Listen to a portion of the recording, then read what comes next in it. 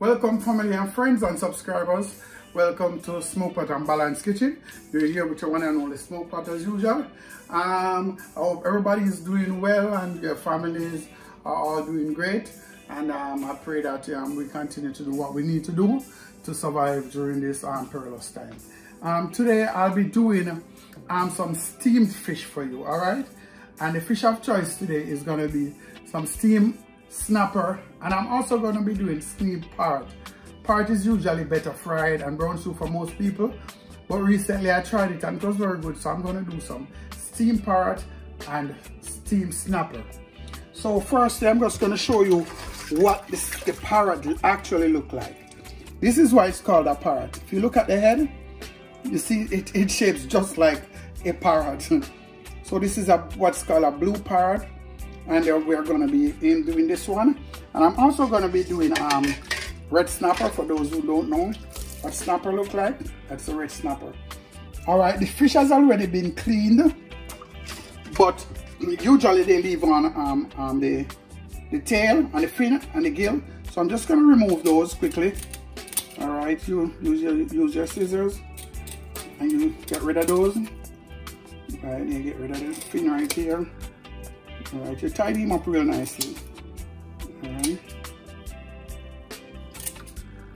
All right, so we're gonna do that quickly with the fishes I have. Same thing with the blue parrot. Get rid of that.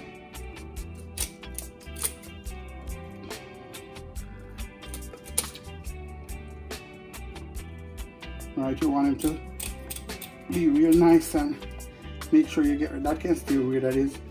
You want to make sure you get rid of these, because these bones sometimes, if you're unaware, they'll get you. I poured some vinegar in my sauce, in my water, and I'm going to be adding some lime also. And that cuts, it's a cleaning agent, but it also cut the smell of the fish, because you know the fish is somewhat strong. So after I'm finishing with this, then I'm going to put a nice little mark on it. You finish, I have two left inside. Same thing, the parrot, they're all good.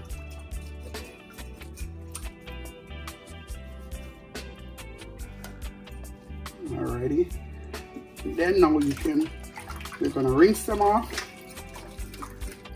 And these parrots are very big, so I'm going to cut them in two.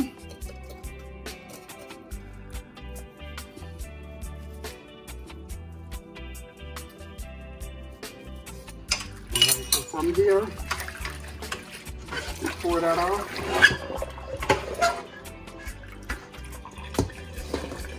And get everything out. And we're gonna rinse it.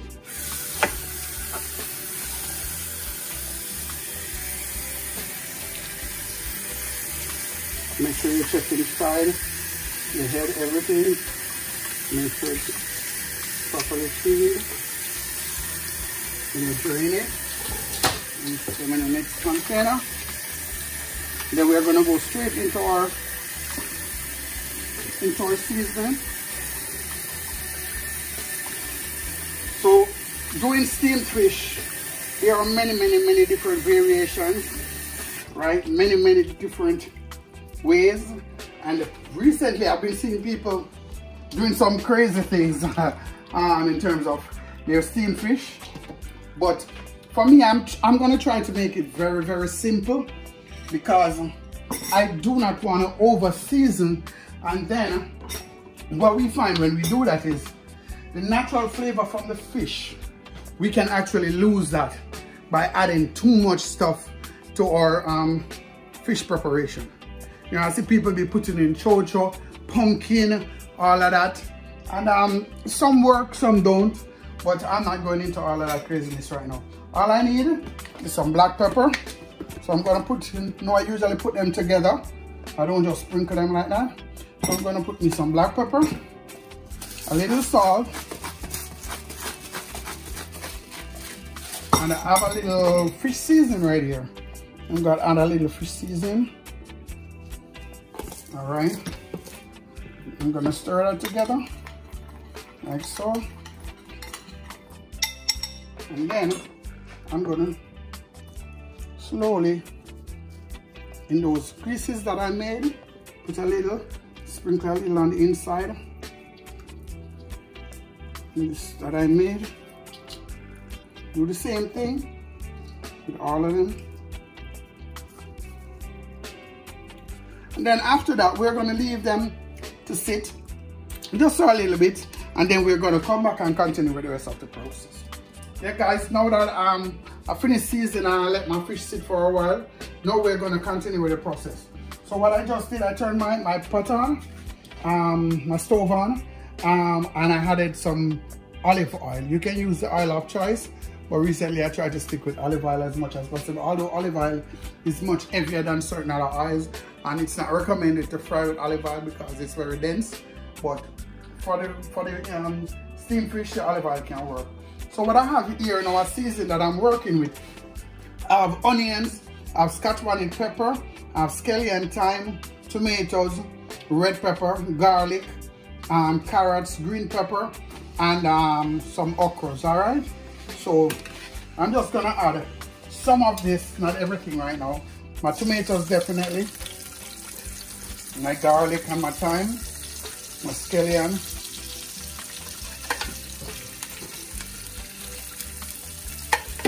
A little of my onion and a little of my bell pepper. Go right now. Alright, just a little of those. I don't need my carrots or my okras yet. Alright. Let me give that a good first.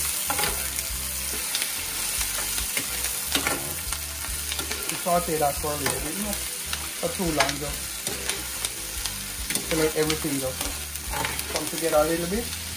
And then what I'm gonna do now, I'm gonna be making my sauce. Right? So I have some water that's hot, some hot water right here.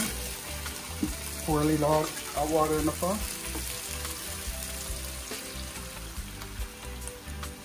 Not too much, because even with steamed fish, you don't want it to be bland. You do not want the texture and the taste to be bland, so you minimize the amount of water. Then you do some seasoning, a little bit of salt, a little bit of black pepper,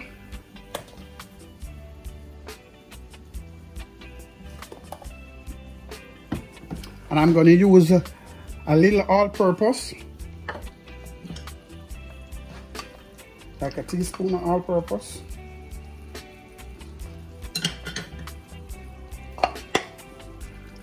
And I'm also going to use some more fish seasoning. As you can see, the brand is Maggi, but whatever brand you're comfortable with, I'm going to give that also 1 teaspoon.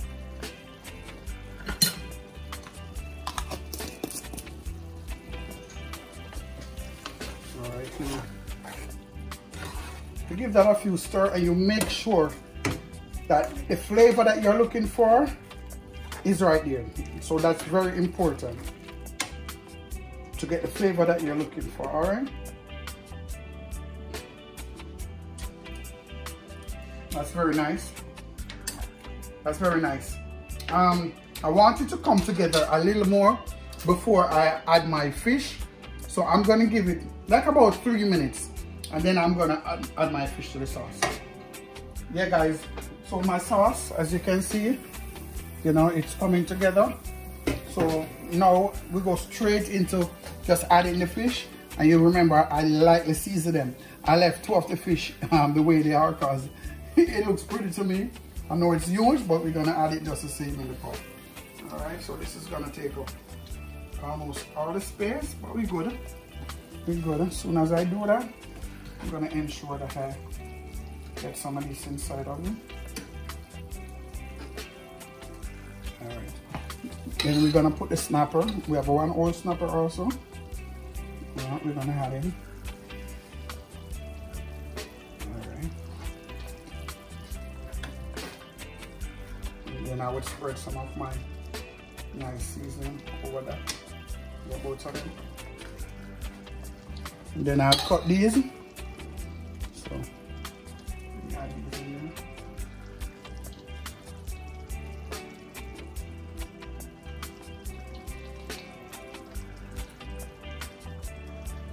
After that now, I'm going to immediately add, because steaming fish doesn't take too long, all right?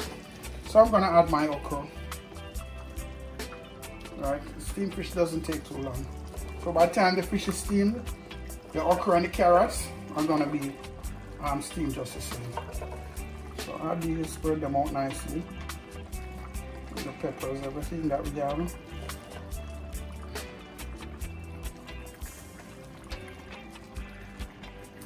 Alright, let's make everything all over.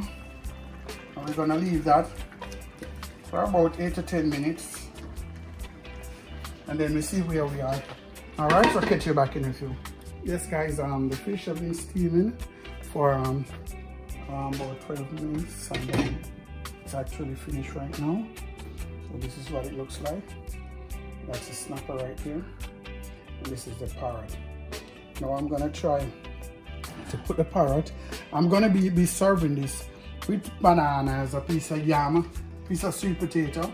You know that famous yellow yam that Usain Bolt talk about, that make him run very fast? Well, this is it right here, the yellow yam. So anybody with kids who are interested in track and field, listen to Mr. Bolt and get some Jamaican yellow yam, and their children will be running much faster. So now we're gonna try to get the parrot fish from out the pot. As you saw earlier, it's very huge. So I'm using 2 spoons to actually get it. And that's what it looks like. Oops, it's so huge. I'm almost messing up the place. Okay guys, so I still have a piece of sweet potato right here, and I have my fish here. Let me try to put a few pieces of carrots on top of the fish, you know, to do a little beautification part. And I didn't get any gravy, so I add a little gravy. And I need some okra. You can't just steam fish and leave the okra off. Put a few pieces of okra. The okra is nice. They're not too cooked out. And I didn't show it to you guys, but I put a few pieces of bami in to steam with the fish. So I'm also going to be having 2 pieces of that in the plate. I'm going to put a piece of bami right here beside the fish. And bami is something that we back home enjoy, like festival, you know, when we are eating steamed fish. So basically, this is my steamed fish with okra. Also have some bami, 1 finger of banana, a piece of the great yellow yam, and also a piece of sweet potato. And as usual, you know, I gotta go digging and show you guys exactly what it's like. So yes, enjoy that. Take my nice lovely taste as I usually do, and don't be jealous right now. And I'm not greedy.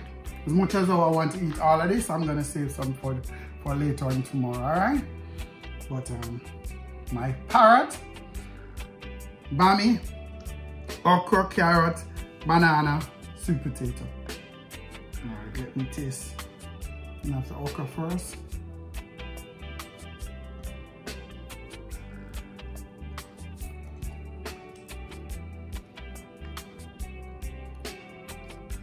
This okra is sweet. It's sweet as if the sweet potato was added, but there was no sweet potato, so I'm guessing the carrots might be extremely sweet. That's very nice. Carrot on point. The gravy shining through big time.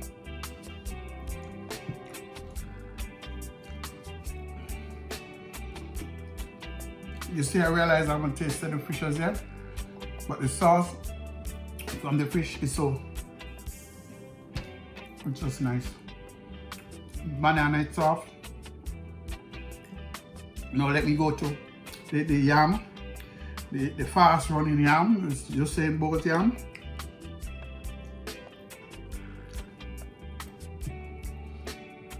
This yam is what we call dry. It's very nice. Let me try the bami now. The bami sat in the gravy.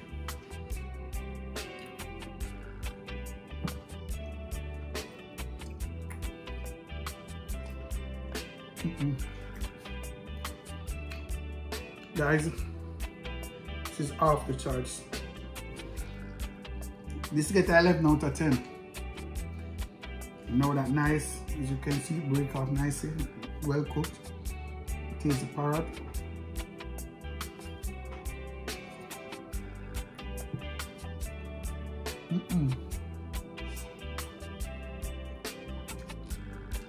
Guys, delicious, delicious. As I'm saying, 11 out of 10. That's perfection. So guys, thanks for watching, and remember, help push Smokepot and Balance forward. Let's take it to the next level. We'll continue to produce these videos, and I hope it's helping someone out there who enjoy the Caribbean way of cooking. Please follow through, and hopefully you'll get it the way I'm doing it. So Smokepot and Balance Kitchen, subscribe, share, like. God bless you. Peace out.